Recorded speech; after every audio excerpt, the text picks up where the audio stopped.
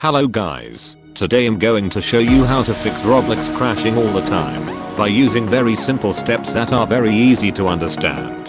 For the first step you have to right click on the Windows icon and click on Run. Then you have to type app data and press enter. As the files open you have to click on local. Then search for the Roblox file.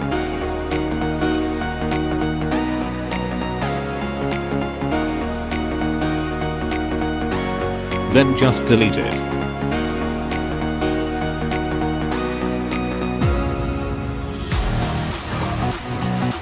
Now right click on Windows again and type %temp%.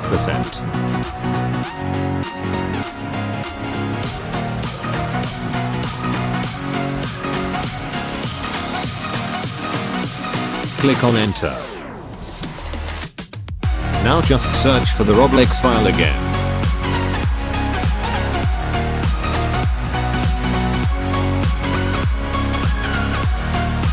And simply just delete the file again.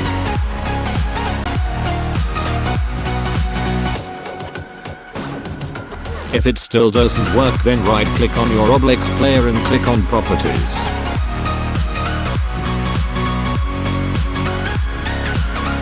After that click on compatibility and click on always run as administrator.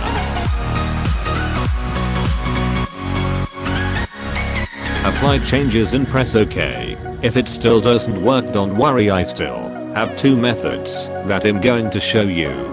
Go to the search bar and search for Roblox Player. Then uninstall Roblox Player.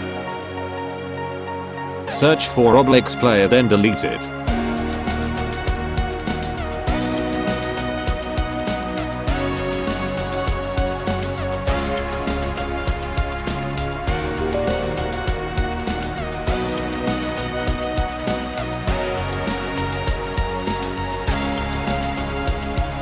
If you have done this, then just install Roblox Player from the Roblox website again.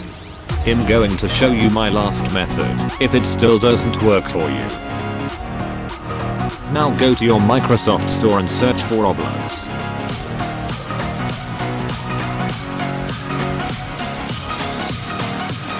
Search for Roblox and install it.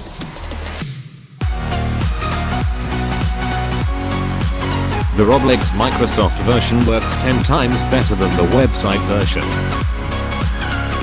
I just wanted to thank you all for the massive support lately, since we recently hit 10,000 subscribers. Hope you guys enjoyed the video. If there is anything I can do to help, let me know in the comments. See you on the next video guys.